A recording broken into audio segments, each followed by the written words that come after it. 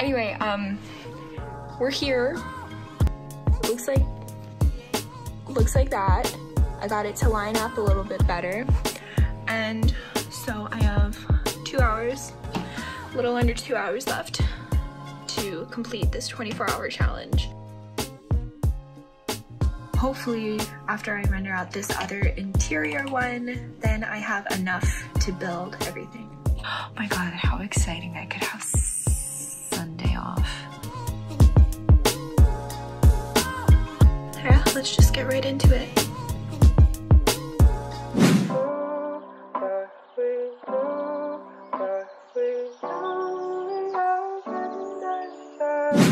It's your girl Nat here, and recently I was prepping for my final review at UPenn, and I ended up doing a 24-hour challenge. Okay, so it is 2:14 and I am going to be doing a 24-hour transformation challenge for final review. So I finished all of the base renders, but now I am just going to live in Photoshop for the next 24 hours and bring you guys along with me. I thought this would be a really cool video. I don't know if another video like this actually exists on the internet, but you know me, I like keeping things spicy, I guess. And I gave myself 24 hours to complete this challenge and really just prove to myself that I was able to do a lot in 24 hours, to kind of get it over with. Having base renders is critical for your architecture presentations, and I just thought I would bring you along, show you how I work a little bit. This time around I was really strictly in Photoshop, but I did go back a little bit in Rhino.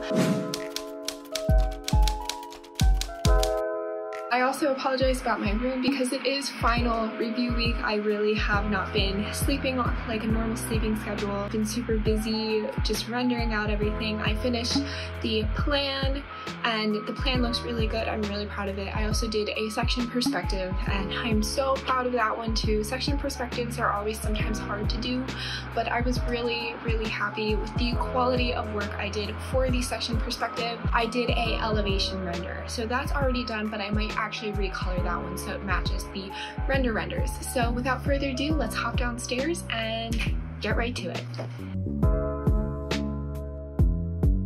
So on my last all-nighter video, I did explain the project, but in case you didn't see that, we are tasked with designing a expansion for Penn Museum located in Philadelphia, Pennsylvania. And my project is called Flow, and it just is based on and inspired by a person's movement through spaces and interaction with artifacts.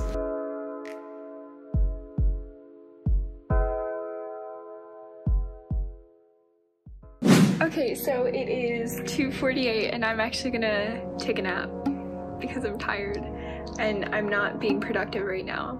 So I might as well take a nap. I'm gonna wake up at 4. So 24 hours.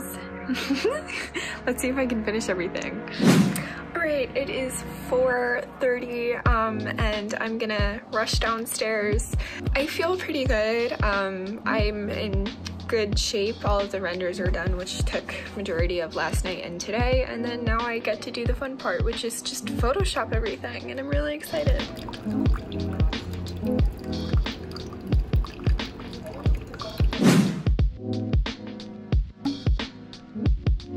So here I am working on the aerial perspective. I didn't have enough time to go back and edit everything, so unfortunately this turned out to be the worst render of the set. But the aerial perspective just kind of shows the sighting of my massing for the project and kind of shows the interaction with the existing building.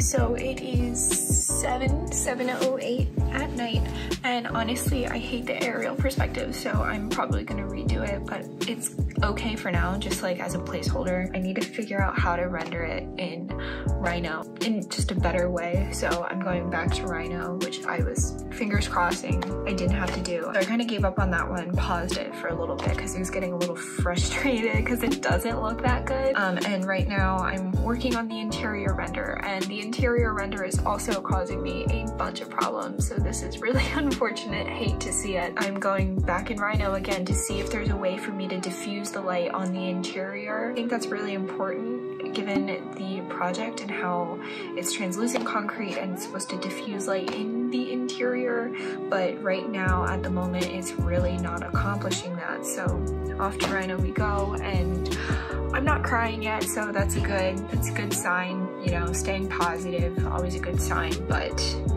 we'll see. Also, I don't know if you can hear that, that's my dryer.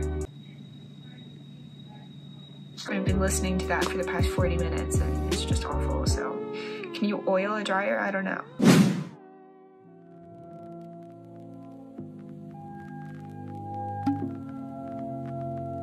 So I kind of stopped on the aerial perspective, and here you can see I am working on the interior render. Now, because the building material for this proposal includes translucent concrete with the interior render, I was really trying to show how it diffuses light. So my first attempt at this was rendering out a secondary image and layering that in Photoshop, consisting of several what I call Dalmatian spots. I plan to color all of these Dalmatian spots with light leaks, but that did not work. So I had to go back to Rhino, cut out a bunch of gaps and holes in the poly surface, re-render it, and that is how I achieved the light leaks. I hope that makes sense. If you have any questions, please leave me a comment down below. I'll try my best to explain it. But really, after I cut all of these holes in Rhino, I just photoshopped everything like I originally planned, and it worked.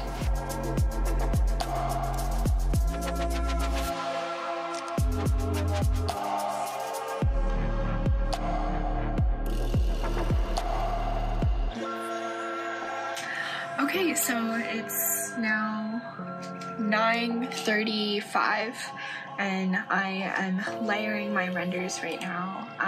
Well, I still have to render out another one, and hopefully after I render out this other interior one, then I have enough to build everything.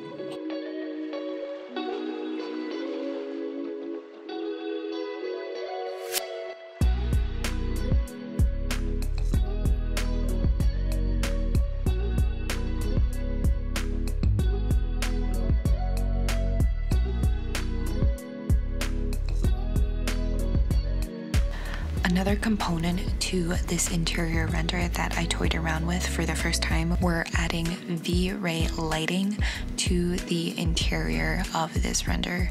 I ended up really liking the final result, and I thought there was a sense of added drama.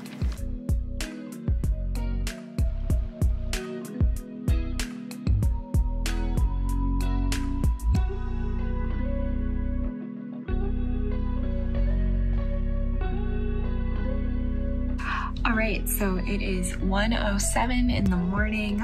I just finished the interior render and it is so misty, and I think my professor is literally going to shit on it, and I don't know if he's gonna like it, but I kind of like it. It's like definitely a different style. Because it is translucent concrete, it's really hard for me to show the translucency, and V-Ray doesn't really have that option to show its translucency because I only want the lighting effect. I don't necessarily want to see the other buildings around it. I only want the light. And yeah, that's what happened. So, oh god. So we'll see how this goes. I still need to fix the aerial perspective. I write everything down in this little fake moleskin. I need to do a nighttime render of a exterior perspective. And then I still need to do a street render of the perspective overall. Can't wait to get ripped. So can I do it in like 12 hours? I don't know, we'll see. Oh my god, how exciting. I could have Sunday off.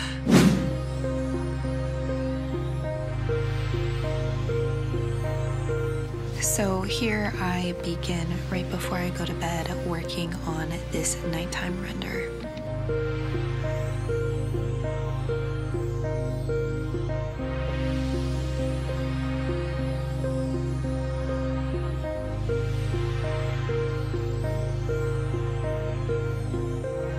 Alright, it's 2 in the morning and my render actually looks really good. I love nighttime renders. I think they're so dramatic and just so cool. And this does a really good job of showing the translucent concrete, which the other renders honestly haven't done a really good job at showing.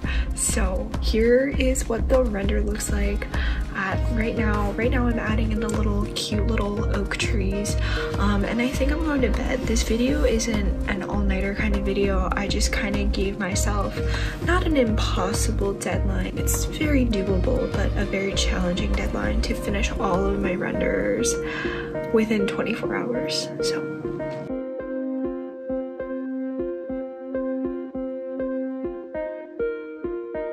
So I was feeling still a little bit ambitious, and I ended up adding and finishing all the grass and groundwork before I went to bed. It's all photoshopped. I just used the cloning tool and some reference grass images that I found off of Google.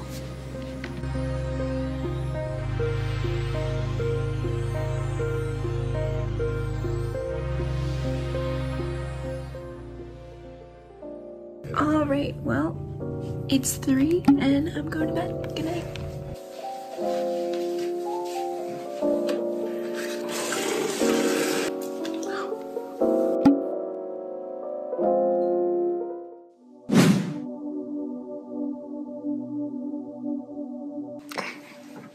Good morning. It's 9. Because I went to bed at 3, I didn't wake up. I sometimes wake up at 4, 5, 6. So still a lot of time between 9 and 2. I feel pretty good. I feel pretty confident that I can still finish everything. Once again, I literally can't believe I'm putting this on the internet. So if you don't mind, give this a like. I'm really close to being monetized, guys. And this is crucial for me as I am putting myself through grad school. And yeah, I really appreciate it. Thank you so much for the support so far.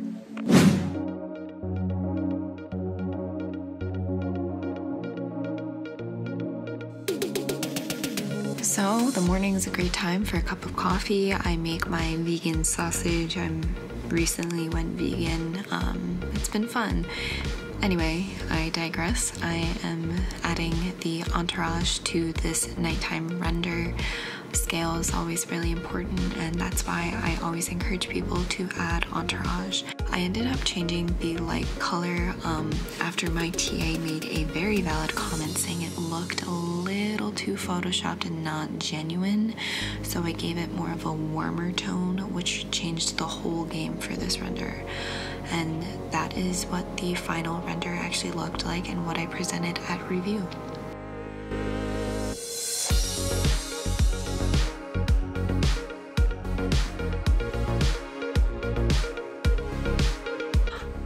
Well, it's noon. I'm on the last render and I have 2 hours left to complete it. So, will it get done? I don't know. I realized that my rendered out view is actually a little off. So I'm going to have to either re-render, play with the perspective warp in Photoshop, but I don't know. I'm feeling pretty good, and it's honestly like pretty cool that I'm able to complete all of the renders within 24 hours. Super productive 24 hours, and yeah, I just hope you guys like these kind of videos and like following me along. So I'm gonna go upstairs. I'm actually gonna go shower just because I feel a little gross right now, and get right back downstairs. But I'm definitely less stressed than my peers because I finished the plan and the section already, so that was really good to see, and I will see you guys soon.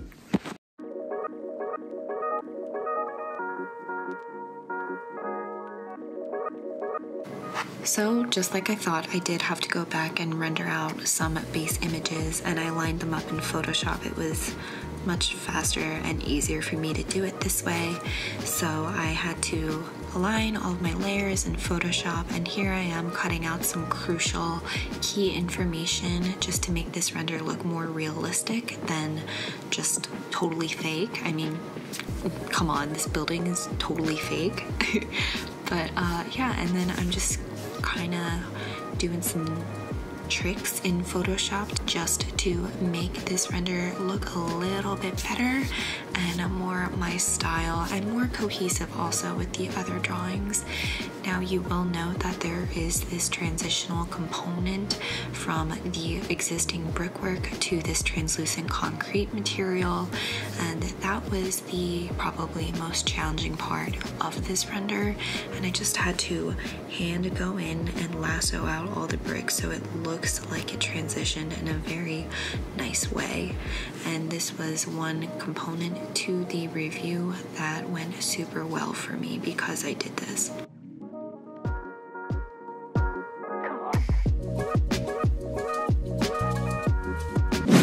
Guys, you would be so proud of me. I'm really kicking my addiction to the curb. I did not watch Pride and Prejudice once in these 24 hours. Who is she? I don't even know. Is this Natalie anymore? Probably not. Okay, so it is 1:51. It's close to 24 hours. The render looks decent. It's doable. So I might honestly just submit this, enjoy the rest of my day. Probably not. I still need to do the animation, so whoops. But really good effort. And the sun is starting to set outside, and yeah, it's been a really productive 24 hours. So here I just did a crude mashup of the works in progress renders with the base renders, but at the end of the video I show you the base renders versus the final renders, so just keep watching. But this is just what I submitted at the end of the day of this 24-hour challenge.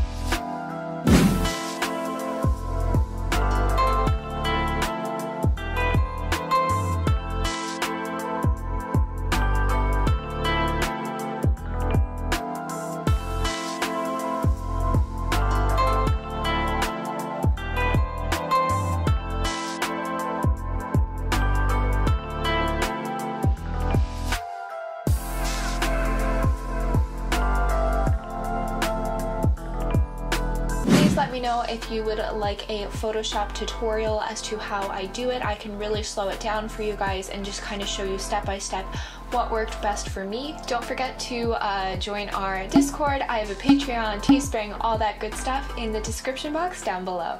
And I hope to see you next time. Love you guys.